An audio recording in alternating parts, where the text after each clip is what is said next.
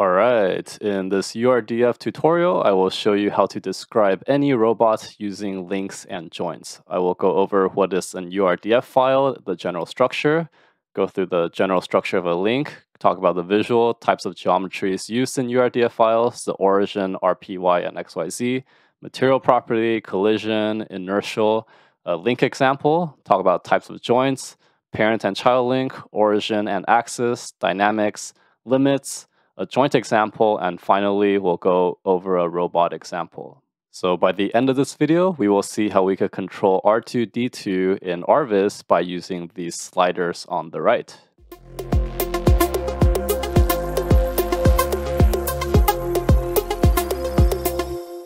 So what is an URDF file? So URDF stands for Unified Robotics Description Format, and it's a .xml file used to describe the visual, physics, and connections of a robot with joints and links.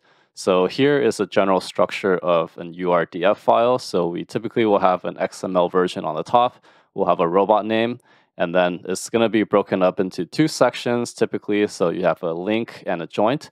So inside of the link, we'll have a link name and have the visual, collision, and inertial properties.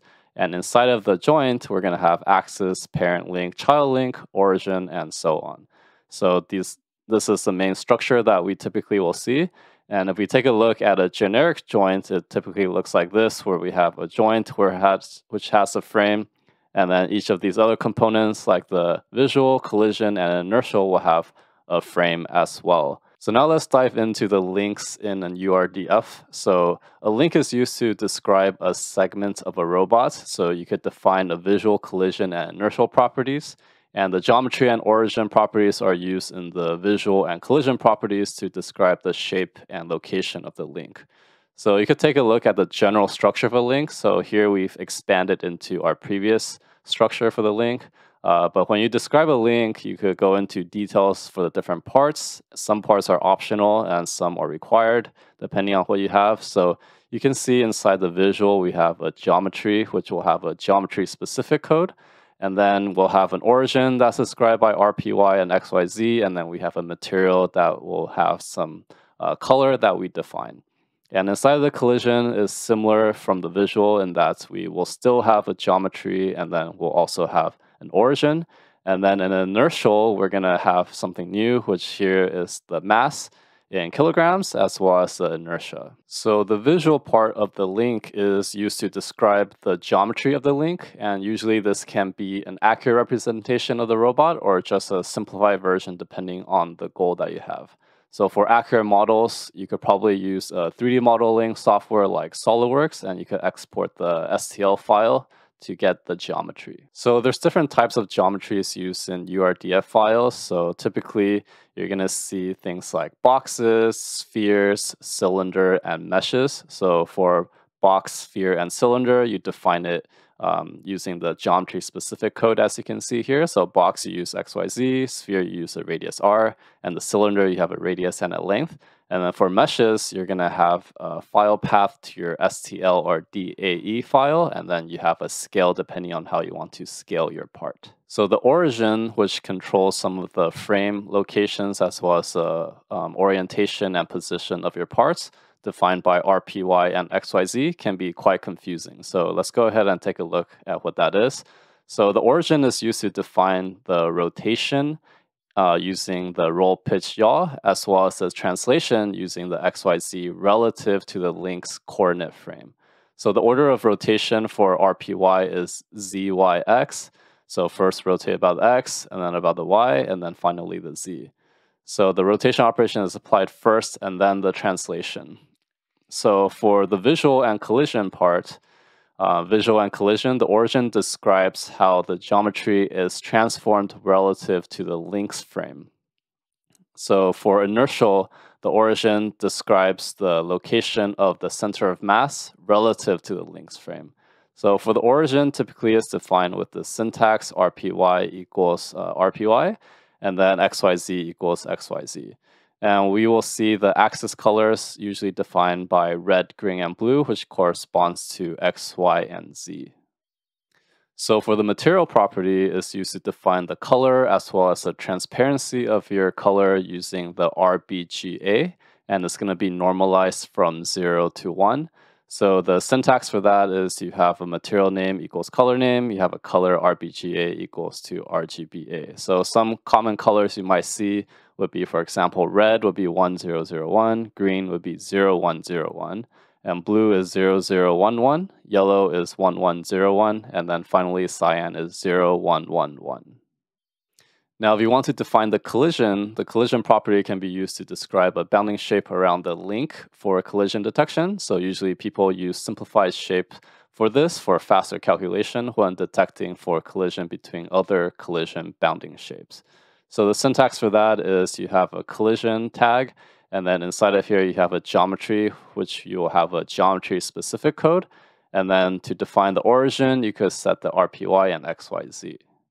The inertial tag is used to describe the inertia and the mass of the link. So to do that, you have the general structure here, which you will have mass. This mass is in kilograms. And then the inertia, you have the IX, IXY, IXZ, the IYY, IYZ, and then IZZ.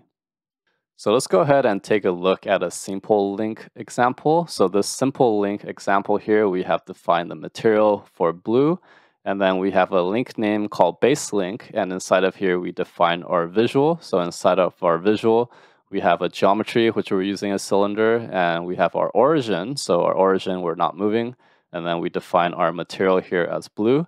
And our collision, we're also defining some geometry that's very similar to the actual visual part. And also the origin, we just keep it the same. And then here for the inertial, we just set as some mass values and some inertia matrix. So let's go ahead and run this launch file, which will allow us to visualize our simple link URDF file. So you can see here, this is just a simple link, and you can see that everything is up and running, which we expect, which is a blue cylinder. So the general structure of a joint in a URD file is it's going to have a parent link and a child link. So inside of here, we have an example of a joint. So we have a joint name that has the name of our joint, and then the type of joint, which we'll talk about later. And then here is the parent and child link, which we will have a name for it. And then we're going to have an origin, axis, and limit. So then we're going to have a dynamics for it as well. So the limit is going to depend on the type of joint, which we'll talk about later. But after you have everything for this, you'll have a complete joint that can connect your links together. So the types of joints that you have, there's a different few ones that you can use. So you have a fixed, which will have no motion between links. You have a continuous, which will have a rotation about the axis, and there's no limits. You have a revolute, which is rotation about axis with limits in radians. You have a prismatic, which has the translation about an axis. You have a floating one, which will have 6 degrees of freedom, so 3 translation and 3 rotation. And finally, you have a planar, which will have a motion on a plane with 2 translations and 1 rotation. So the parent and child link here is you're going to have a parent link with the name of your parent and a child link with your name of your child. So this is usually like the order that you define your links. So you're going to have everything is going to be relative to something. So when you start expanding more links, you have to keep track of what comes first and what comes later. So for the origin and axis in terms of joints, the idea of that is a little bit different from links. So for joints, what we're actually doing is changing the frame location. So the origin describes the location of the child frame relative to the parent frame. And the axis describes the axis of rotation for the joint. So the syntax for that is RPY equals RPY and XYZ equals XYZ. For the dynamics will include the damping, which is expressed in newtons seconds per meter, and then the friction, which will be the static friction expressed in newtons.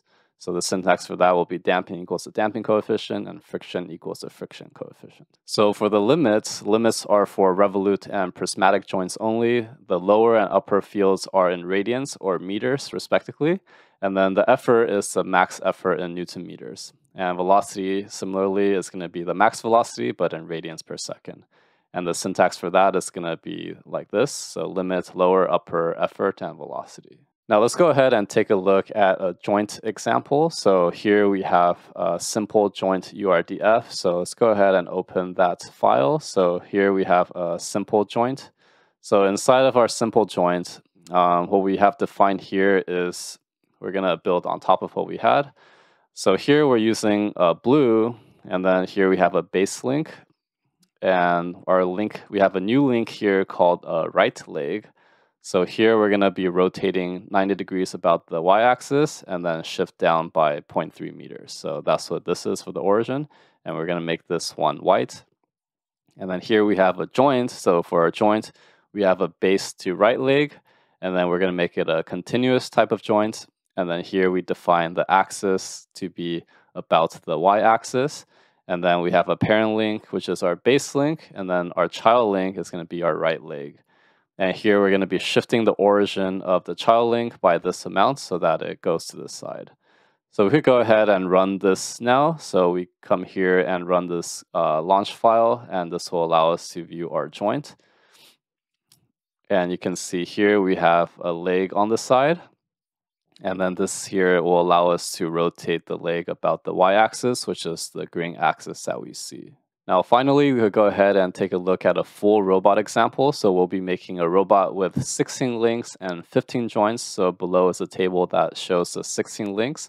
So you can see here we have cylinders, boxes, and then we split it up into the right and left side. We also have a gripper as well, and a head and a main box.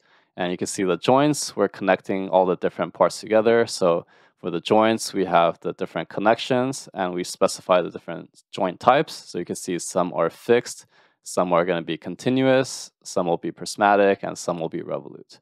So we could go ahead and run this example here by using our launch file. So this will generate our robot example and allow us to move the different positions with our joint state publishers. So you can see if I rotate this around, you can see this is our full robot, and you can see that all the frames show the different links and joints, and it goes to the positions as we want it to. And you can see here, this is our control center, which will allow us to move the different things. So this one here is moving the gripper. So this gripper here is actually using a STL file. So if you take a look at the file for this, the robot example, you can see this is our full example here. But the main thing that is different in here is that we have a mesh file name, which we talked about earlier, that will define our actual gripper. So you can see here, you could play around with the different controls and see how that works. So in my next video, I'm going to talk about the URDF tutorial using xacro files. So go check that out. If you found this video helpful, give a like and subscribe, and I'll see you in the next one.